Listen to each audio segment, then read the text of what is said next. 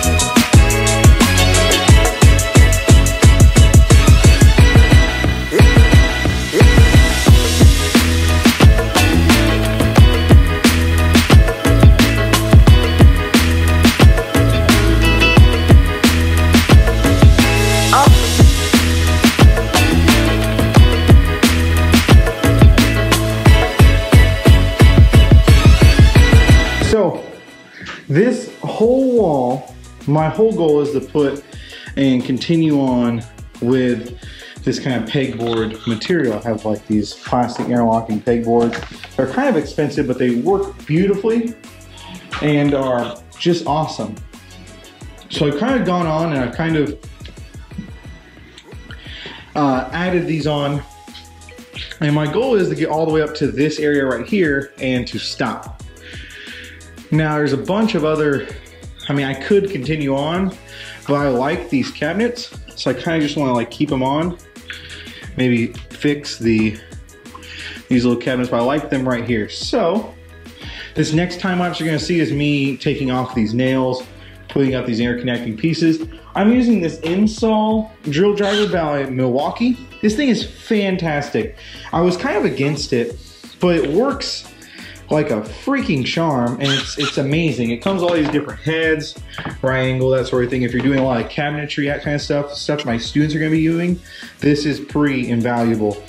And it will come out when situations get a little rough. It shouldn't be, but this is pretty incredible. So you're gonna see it in action here, driving in those things right now.